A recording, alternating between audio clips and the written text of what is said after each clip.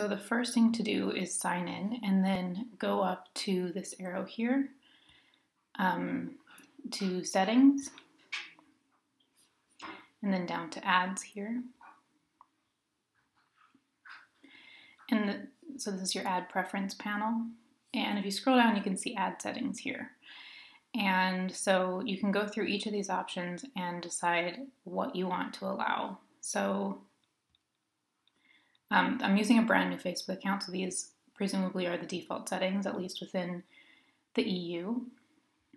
You can click down here and click Not Allowed. For ads to be based on data from partners. Ads based on your activity on Facebook company products that you see elsewhere. Click on that. Gives you a bit of a description here that you can read, but you can click through and say Not Allowed. And then ads that include your social actions. I'll give an example here. This is basically like when you like a page. And you can limit that to what you prefer.